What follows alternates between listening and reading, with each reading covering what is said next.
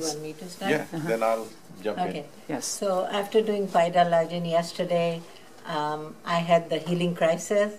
At nighttime, I was having that sinking feeling, heart palpitation, and very severe headache.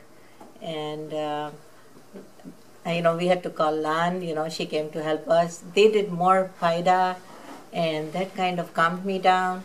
I had a very good night's sleep after that.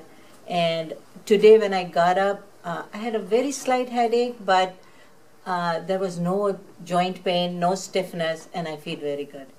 What happened was that when she normally doesn't complain. She's a very tolerant person, And so she said that to me that, Sam, I'm having a big headache and I'm sinking. I've got a sinking feeling. And that kind of, I got panicky. I said sinking feeling means, and nausea, so that was not very good feeling. So I immediately called, I didn't have her number, Lance's number, so I called Linda, and then Linda called her, and she immediately called me back, and thanks really for her. She came and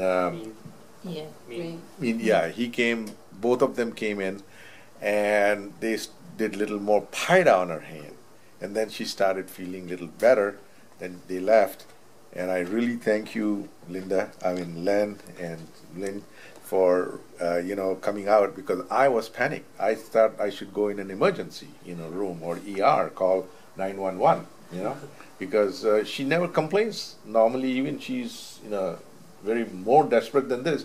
She has never complained like this.